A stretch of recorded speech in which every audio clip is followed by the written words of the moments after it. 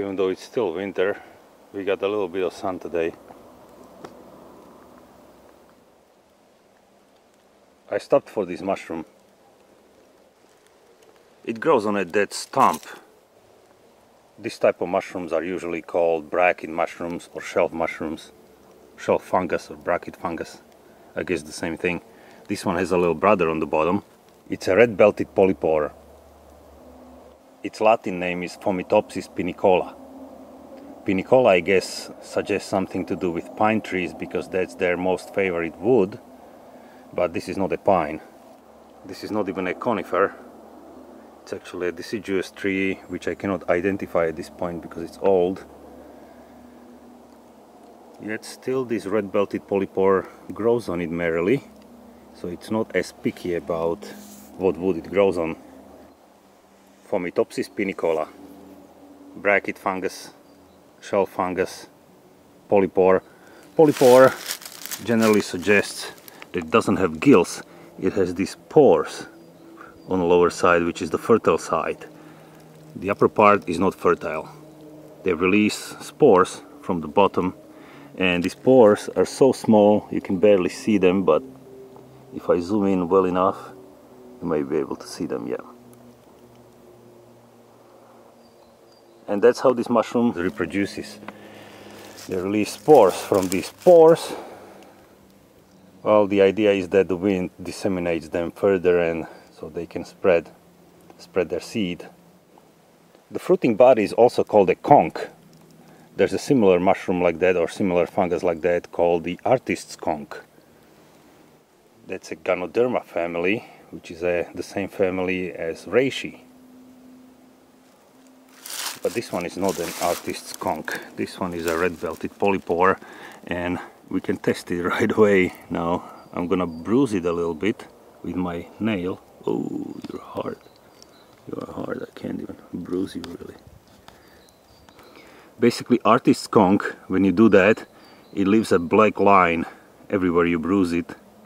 So that's where the name comes from, I guess. And you can draw pictures on it, and there's plenty of pictures of beautiful drawings on an artist's conk on the lower side that you can find on the internet. Just look them up for yourself. And this one doesn't bruise. Maybe because it's so cold? I don't know. This type of fungus causes brown rot. It basically decomposes the wood. As far as I know, only dead wood. It doesn't grow on living trees. So it's a major decomposer in the nature. This orange band here, that's how you know this is the red-belted polypore. This polypore can grow for a few years, and the red band, or in this case kind of orange, develops between the last year's part, which is this dark one, and the white underside, the fertile side. That's basically a telltale sign that it's a red-belted polypore. And it also has this kind of glossy finish on the upper side, like a varnish almost. Stands out much more when conditions are more humid, but even now when it's dry it still has this glossy feel and glossy look to it. Let's take a look at this bruise, because the red-belted polypore tends to bruise kind of yellowish, but this one doesn't bruise at all yet. Everything else suggests that it's a red-belted polypore, so I'm gonna assume it is, even though it doesn't bruise like that. Well, they don't always bruise. If you look at mushroom guides, the red-belted polypore is listed as inedible, probably because it's tough as hell. I mean, it's not chewable, much like reishi, which I showed you in another video. Nevertheless, there have been studies done on medicinal properties of this fungus, and they found that it has anti-cancer, antioxidant, and anti-inflammatory properties. So even though it's generally listed as inedible and its medicinal qualities are not generally recognized by guides, it does in fact possess many medicinal properties. It just has not been studied extensively.